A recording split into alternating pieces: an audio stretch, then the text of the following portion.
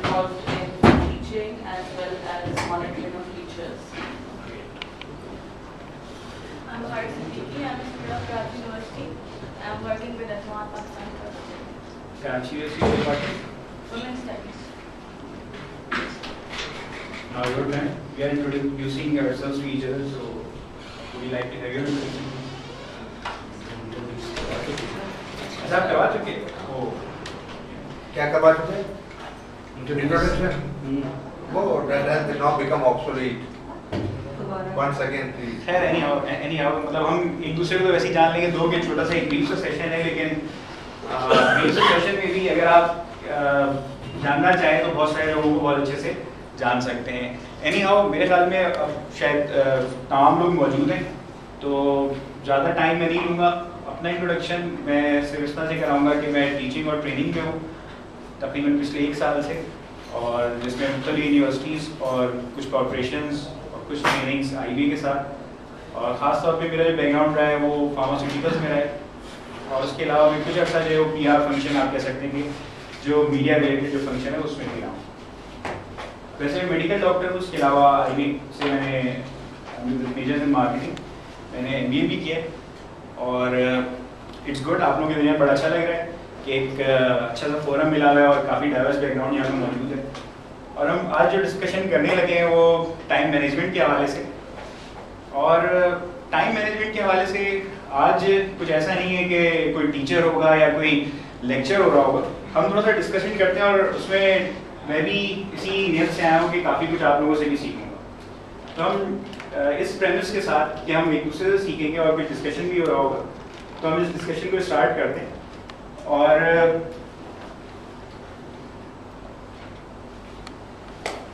Time घड़ी हम देख रहे थे, घड़ी तो हमें टाइम बता रही होती है, लेकिन कैलेंडर में क्या बता रहा होता है? एनीवन? डेट्स एंड डे बता रहा होता है, और वो किस चीज़ का यूनिट है? एयर किस चीज़ का यूनिट है?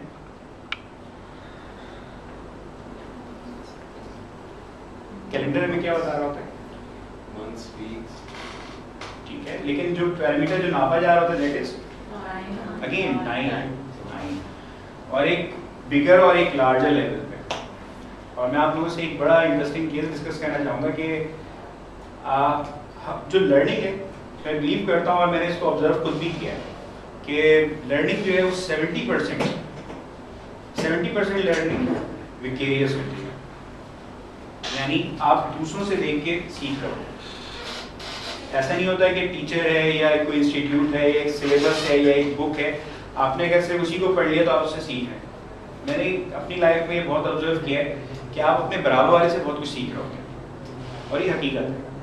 इसको मैं आप लोगों के सामने ऐसे रखूँगा कि बहुत सारे लोग, बहुत सारे टीचर्स, मैं समझता हूँ कि बहुत सारे टीचर्स ऐसे थे जिनसे मैंने बहुत इम्पैक्ट लिया और उन्होंने मुझे बहुत ग्रूम किया, लेकिन उसके साथ साथ मेरा एक साथी भी था IBA में, और जिसने मेरा माइंडसेट बहुत हद तक चेंज किया। उसका रीज़न ये था कि हम अक्सर उलझे रहते हैं टाइम मैनेजमेंट, और दिन के जो 12 घंटे या 24 घंटे उसकी मैनेजमेंट में हम अटके रहते हैं। लेकिन उसने जो मुझसे बात की वो टाइम मैनेजमेंट ही थी, लेकिन एक बिगर स्केल पे, and that is life management. उसने मुझसे ये बात की कि देखो फराज, वो भी एक डॉक्टर था, मेडिकल डॉक्टर, और फिर वो IBA से वो MBA कर रहा था, और मेरी तरह वो भी फार्मास्यूटिकल इंडस्ट्री में। द डिफरेंस भी कि वो अपनी लाइफ, पर्सनल लाइफ पे जिस तरीके से फोकस था और जिस तरीके से उसने प्लान किया हुआ था, वो यकीनन ऐसी थी कि जिससे बहुत कुछ सीखा जा सके। एंड दैट वाज कि उसने काफ़ी अर्ली एज में शादी कर ली थी। और जब हमारा डिस्कशन हुआ तो उसने उसी बात की, देखो फराज, एक लाइफ एक्सपेक्टेंसी जो है ना, इट्स अराउंड 64 ईयर्स, 65 ईयर्स। अगर पाकिस्तान की बात करें तो अराउंड समवेयर इतना ही होगा। और फिर उसने मुझे कैलकुलेट करके बताया, देखो अगर मैं इस एज में शादी करता, और ये ऑलमोस्ट आप कह सकते हैं कि लाइफ एक्सपेक्टेंसी है, दो कि आप जो है वो दूसरे जो एक्सटर्नैलिटीज़ हैं आप उनको, वो तो ज़िंदगी और मौत अल्लाह ताला के हाथ में किसी भी वक्त हो सकता है, लेकिन एक एवरेज एज आपको ज़रूर पता है कि एक एवरेज एज जो है वो लाइफ एक्सपेक्टेंसी पाकिस्तान में कितनी है। उसने बताया कि आप ये देखो कि मेरा सबसे बड़ा बेटा या मेरे जो चिल्ड्रन होंगे वो लाइफ के किस स्टेज पे होंगे। और उससे ये बात नजर आई कि आप जो है वो ठीक है, आप घंटे भी प्लान कर रहे होते हो, आप जो है वो वीक्स भी प्लान कर रहे होते हो, आप मंथ्स भी प्लान कर रहे होते हो, लेकिन अगर आप बिगर उस पर देखें तो आप लाइफ को भी प्लान करते हैं और लाइफ को भी प्लान करना चाहिए। सो द पॉइंट इज हम थोड़ा सा एक बिगर पर्सपेक्टिव भी लेते हैं। द रीजन मीन कि हम ये देखेंगे कि लाइफ भी आप कह सकते हो कि दिस मीन्स के किस चीज़ का एक यूनिट है, क्या चीज़ उसमें ये जो रही टाइम, बेसिकली लाइफ भी टाइम ही है, ठीक है। और ये आवर्स, और आवर्स तो बहुत ही छोटे, तो आप ये देख सकते हैं कि मंथ्स और ईयर्स और आपकी पूरी लाइफ जो है वो टाइम के पैरामीटर। अच्छा, कितने लोग ऐसे हैं जो टाइम को मैनेज करते हैं? कितने लोग आप टाइम मैनेज करती हैं? गुड, आप करते हैं? गुड, सब करते हैं? कोशिश करते हैं, गुड, अच्छा। और ठीक है, मेरे ख्याल से टाइम मैनेजमेंट एक बिल्कुल एक टर्म बन गई है और टाइम मैनेजमेंट के टर्म से ही हम चीज़ों को देखते हैं। मेरे ख्याल में किसी भी चीज़ को देखने के मुख्तलिफ ज़ाविये हो सकते हैं, ठीक है। मतलब ये तला मुझे यहाँ इस तरफ से देख रहे हैं, जबकि मसूद साहब मुझे उस तरफ से देख रहे हैं। हो सकता है कि इस तरफ से मैं किसी और तरीके से देख रहा हूँ, वहाँ से किसी और तरीके से देख रहा हूँ, लेकिन ये बड़ा मैटर करता है कि आप किस तरीके से किसी चीज़ को देखते हैं। तो समटाइम्स ये भी ज़रूरी है कि हम फिक्सेट ना हो जाएं कि हम टाइम मैनेजमेंट कर रहे हैं। जैसे मसूद साहब ने एक बड़ी अच्छी बात की, इसको हमें डिफरेंट जाविये से भी हमें देखना चाहिए कि हाँ ठीक है, हम बात कर रहे थे कि आप जो कंट्रोल लेने की कोशिश करते हैं टाइम की, घड़ी की और वीक्स की और आवर्स की और कैलेंडर की, लेकिन क्या हम वाकई टाइम को कंट्रोल कर रहे होते हैं या टाइम को मैनेज कर रहे होते हैं? एग्जैक्टली। और आई गेस कि ये अप्रोच हमें इनकलकेट करने की अपने अंदर जरूरत है कि हम टाइम को मैनेज नहीं करते, हम बेसिकली अपने आप को मैनेज कर रहे होते हैं, टाइम को एलोकेट कर रहे होते हैं। आप ये कह सकते हैं टाइम को आप एलोकेट कर रहे हैं, लेकिन बेसिकली आप मैनेज खुद को ही कर रहे होते हैं। और आप अपनी एक्टिविटीज हैं उसी हिसाब से आप डिजाइन करते हैं और आप उसी हिसाब से चीज़ों को टाइम दे रहे होते हैं। और मेरे ख्याल से काफ़ी लोग यहाँ पे दूसरे कॉन्सेप्ट से भी वाकिफ होंगे, जैसे opportunity cost. To be very मतलब ऑनेस्ट, इसमें कोई ऐसी बात नहीं है कि अगर जो लोग अपॉर्चुनिटी कॉस्ट को जानते हैं, मैं बताना चाहेंगे कितने लोग अपॉर्चुनिटी कॉस्ट के कॉन्सेप्ट से वाकिफ हैं? ओके, अच्छा, इसको हम ऐसे देख सकते हैं कि जो भी चीज़ है उसकी कोई ना कोई एक कीमत होती है। ये चेयर है, इसकी कोई कीमत है, ठीक। लेकिन अगर हम ये चेयर लेने जाएं लेट्स सपोज मार्केट में, तो हो सकता है इसकी कीमत तो 1,000 रुपये हो, लेकिन जब आप लेने जाएंगे, आप गाड़ी से जाएंगे, ड्राइव करेंगे, आप टाइम लगाएंगे, हो सकता है आपको पार्किंग के लिए आपको पार्किंग के चार्जेस पे करने पड़े, और आपको फिर क्या होगा कि आप मे बी आप जॉब करते हैं तो आपने अपने जॉब का टाइम फोगो करना पड़ेगा। अगर आप ठीक है जॉब के टाइम के बाद भी जा रहे हैं तो आपने फैमिली का जो टाइम है उसको सेक्रीफाई करना पड़ेगा। तो बेसिकली इसकी जो कॉस्ट है वो एक सिर्फ उसकी वो पैसे नहीं है जो आप दे रहे हैं इसके लिए, उसमें और बहुत सारी चीज़ें शामिल हैं, ठीक। और इस कॉन्सेप्ट को बेसिकली अपॉर्चुनिटी कॉस्ट कह दिया जाता है कि अगर आप ये चेयर लेते हैं तो इस ऑप्शन पे जाने के लिए आपको कितना कॉस्ट इनकर करनी पड़ेगी, टोटल कॉस्ट, ठीक। और अगर हम इस पूरे सिनेरियो में इस चीज़ को देखें कि अपॉर्चुनिटी कॉस्ट जो है, क्या मैं ये थोड़ा सा कॉन्सेप्ट क्लियर कर पाया हूँ? Opportunity cost, are you guys with me? Yes. Opportunity cost का क्या? अपॉर्चुनिटी कॉस्ट बेसिकली वो कॉस्ट है जो आप किसी भी चीज़ या किसी भी ऑप्शन को अवेल करने के लिए पे करते हैं। यानी अगर आप वो काम नहीं करते तो आपके पास क्या रिसोर्सेज होते हैं। और अगर हम अल्टीमेटली टाइम को देखें तो टाइम एक बड़ी स्केर्स रिसोर्स है। क्यों? क्योंकि हम टाइम जो है वो जो आप टाइम यहाँ पे लगाए हो सकते हैं वो टाइम आप कहीं और पे लगा लें, ठीक है। तो उसकी भी एक अपॉर्चुनिटी कॉस्ट है। और आई गेस कि चूंकि टाइम सबसे स्केर्स रिसोर्स है, ठीक है, मतलब और दूसरी रिसोर्सेज आपके पास बहुत अवेलेबल है, लेकिन टाइम को अगर हम देखें तो स्केर्स है। हमारे पास एक लाइफ है, एक टाइम है। आपके पास दिन में 24 घंटे और वही 24 घंटे, आपके पास हफ्ते में 7 दिन है, साल वही 365 दिन है, तो वही स्केर्स है। अब आपके पास चॉइस है कि आप कौन सा ऑप्शन अवेल करते हैं। दिस मीन्स कि इसकी जो क्रिटिकल अहमियत है टाइम बीइंग स्केर्स वो बहुत ज़्यादा बढ़ जाती है। आई गेस इस पे लेकिन जो मैं पॉइंट आप लोगों से हाईलाइट करना चाह रहा हूँ वो ये कि आप जो टाइम कहीं पे लगा रहे हैं दिस मीन्स कि वो टाइम आप कहीं और पे भी लगा सकते हैं और वो असल आप उसकी कीमत है। आई गेस कि ये एक नया चीज़ों को देखने का अंदाज हो सकता है, लेकिन इसके साथ एक चीज़ हम ये ज़रूर चाहेंगे कि इसको हम इस तरीके से देखें कि हम टाइम को मैनेज करने के बजाय हम खुद को मैनेज कर रहे होते हैं और टाइम जो है उसको एलोकेट कर रहे होते हैं और हम टाइम में डिसीजन ले रहे होते हैं, हम टाइम अपना कहाँ पे लगाएं। ठीक है, अच्छा मैं चाहूँगा कि आप लोग थोड़ा सा और वोकल हो, थोड़ा सा और पार्टिसिपेट करें और थोड़ा सा मेरे ख्याल में हमने चूँकि शुरू भी किया है और इस हवाले से मुझे लगता है कि थोड़ा सा जो ग्रुप की डायनामिक्स हैं उसको थोड़ा सा रिलैक्स होने में थोड़ा सा, पहले तो मैं चाहूँगा मे बी आप लोगों में से बहुत सारे लोग जो है दिन भर काम के बाद थके होंगे, ऐसा है? ऐसा है, आप लोग बिल्कुल इत्मीनान से रिलैक्स होके बहुत इत्मीनान से चेयर पे बैठ सकते हैं और चेयर का भरपूर इस्तेमाल कर सकते हैं, एक चेयर ही बंदे के लिए, you don't have to share. तो आप लोग बिल्कुल इत्मीनान से बैठिए, बल्कि एक काम है और करता हूँ, चूँकि हम थोड़ा सा डायनामिक सेट करने लगे तो why not make it a bit more casual और हम इसको थोड़ा सा कैजुअल लेके चलो। The reason being I want you guys to be more participative और रिलैक्स हो जाए। मेरे ख्याल में I am the only guy who is wearing this dam tie, so let me remove it.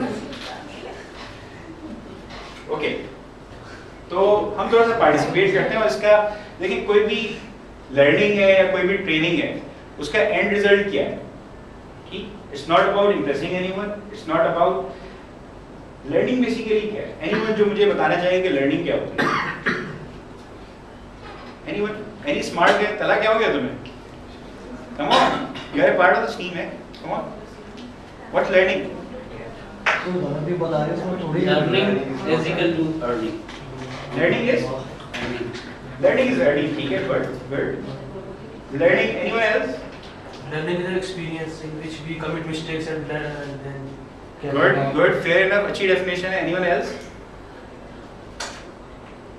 किस बात का बोलने के पैसे चार्ज नहीं होते, बोला बिल्कुल भी नहीं। अचीवमेंट देखिए लर्निंग होती है, कोई सी चीज की अचीवमेंट या ड्रॉबैक के मतलब फ्लॉ है वो भी लर्निंग होती है, आप मिस्टेक वो भी लर्निंग होती है। इट्स गुड, देखिए it's good to be participative, it's good to take initiative और हम ये डायनामिक सेट करने लगे। इसमें मैं सिर्फ 20% बोलूँगा, 80% आप लोगों ने बोला। Okay, I think learning is basically gaining knowledge. It could be from books, it could be from people, it could be from anything basically. In word. ठीक है, आपकी बहुत अच्छी डेफिनेशन। इससे बेहतर कोई मुझे बता सके? लेडीज आगे जा रही हैं तो मैं भी कुछ बोलूँ। जी श्योर सर, श्योर। मेरे learning is a process to know something which we already do not know. Something new, ठीक है, ये भी एक अच्छी डेफिनेशन है। मेरे पास कोई चीज़ है कि मैं जानता ही नहीं, जिस चीज़ के बारे में आपने बताया, इन्होंने बताया, मैंने वो सीखी, अब that is learning. ठीक है, ये भी एक चीजों को देखने का और ये जो आप बता रहे हैं ना, time is money, now it has become an old concept. अब तो लोग कहते हैं time is more than money. Exactly, जो हमने बात की कि मनी तो ठीक है, वो मनी टाइम जो ज्यादा स्केर्स है, नो डाउट, आपकी बात बिल्कुल सही है, बिल्कुल सही है, लेकिन ये एक्चुअली मुहावरा है और इस मुहावरे का उर्दू में तर्जुमा ये बनता है कि टाइम जो है वो कीमती है। अच्छा, हम बात कर रहे थे कि लर्निंग बेसिकली तब्दीली है। लर्निंग एक तब्दीली का नाम है। द पॉइंट इज कि आप लोग जब इस सेशन में आए और जब सेशन से जाएंगे तो एक तब्दीली लानी है, ठीक है, और तब्दीली उस वक्त कभी भी नहीं आ सकती जब हम रिजिड हुए हों। हम कहेंगे this is my old concept, this is my old mind set and I am not going to I am not going to give it up, I am going to stick to it. तो उस वक्त में वो तब्दीली कभी नहीं आ सकती। वो तब्दीली लर्निंग बेसिकली तब्दीली है आपके माइंडसेट में, आपके एटीट्यूड में, एंड देन फिर अल्टीमेटली आपके बिहेवियर में जाहिर हो रही होती है। और तभी अक्सर कहा जाता है कि ट्रांसफर ऑफ ट्रेनिंग जो है बहुत मैटर करती है कि आपने जो ट्रेनिंग की, क्या आपने अपने काम के अंदर उसको लगाया या नहीं लगाया। उसके लिए एक्सेप्टेंस होना बहुत ज़रूरी है। You know, when you have कोई बात के हाँ रिजिडिटी में नहीं होता, जरा सा ओपन माइंड के साथ बंदा कोई भी चीज़ सुन ले, you know, it could be अगर just interaction भी, उससे भी बंदा सीख रहा होता है। मगर जब आप एक क्लोज्ड फ्रेम ऑफ माइंड लेके बैठे कि you are perfect, you know everything, और दूसरा बंदा तो बस बोल रहा है, तो उससे कोई फर्क आई फील कि doesn't have an impact. So थोड़ा open mindedness. बिल्कुल ऐसा ही है। और अक्सर बहुत सारे कॉन्सेप्ट्स में ऐसा होता है कि एक टेंस वाली सिचुएशन आ रही होती है, लोग जो है वो चैलेंज करते हैं, लेकिन वो भी एक अच्छी साइन है इस हद तक कि लोग सोच रहे होते हैं कि क्या ऐसा है क्या ऐसा नहीं है, और जब वो चीज़ें टेबल पे आती हैं तो फिर we are better able to confront और we are better able to convince them. तो आई गेस कि ये भी एक अच्छी साइन है। एनी हाउ हम आगे मूव करते हैं इस प्रेमिस के साथ कि हम एक तब्दीली की कोशिश कर रहे हैं। ह्यूमन बींग्स डिफर करते हैं, और मेरे ख्याल से शायद ह्यूमन बींग्स की खूबसूरती जो आप लोग क्या कहेंगे, ह्यूमन बींग्स की खूबसूरती क्या होती है? उनकी यूनिकनेस। एग्जैक्टली उनकी यूनिकनेस। हर कोई यूनिक होता है और पर्सनैलिटी टाइप जो है बड़ी डिफर करती है। मैं जैसा हूँ, हो सकता है कि मोहसिन साहब जो है वो डिफरेंट होंगे, तलहा जो है वो डिफरेंट एक उनकी पर्सनैलिटी होगी, और वो एक डिफरेंट तरीके से और डिफरेंट अंदाज से सोचते होंगे, और एक डिफरेंट आप कह सकते हैं कि अपने साथ कॉम्बो और एक अपना पैकेज उनका डिफरेंट होगा। तलहा हो सकता है बचपन से ही बड़े ऑर्गेनाइज्ड हो, और कभी ऐसा नहीं हुआ हो कि कभी ये लेट हो। ऐसा है, काफ़ी सारे लोग एक सर्टेन पर्सनैलिटी टाइप जो है वो टाइम मैनेजमेंट के हवाले से बाय बर्थ बड़ी अच्छी होती है। और मे भी उसमें से अगर उस टाइप के कुछ लोग अगर यहाँ पे मौजूद है ना, तो हो सकता है कि वो बहुत सारे लोग कह रहे हों कि डॉक्टर फराज आप क्या मछली के बच्चे को तैरना सिखाएंगे। हो सकता है ऐसा, हो सकता है ऐसा, लेकिन द पॉइंट इज के जो दूसरी टाइप है उसको बड़ी ज़रूरत है कि वो कुछ कॉन्सेप्ट्स को सीख ले और अपनी ज़िंदगी में लगा। द रीज़न भी टाइम मैनेजमेंट के लैब्स की वजह से मैंने बहुत सारे ऐसे केसेस देखे कि लोगों ने बहुत ह्यूज हेफ्टी प्राइसेस पे किए हैं। एक ट्रेनर हैं, एक कंसल्टेंट हैं जिनके साथ मैं भी एसोसिएटेड रहा। एक दफ़ा वो काहिरा गए और उन्होंने जब वो वापस आने लगे तो उन्होंने कहा कि मतलब आधे घंटे का रास्ता है, 1 घंटे का रास्ता है, मैं 2 घंटे पहले निकल जाऊँगा तो आराम से पहुँच जाऊँगा। अब वो 2 घंटे करते करते वो 1.5 घंटे पहले निकले, लेकिन रास्ते में ट्रैफिक जाम था, और जब वो पहुँचे वहाँ पे तो उनको बोर्डिंग अलाउ नहीं की,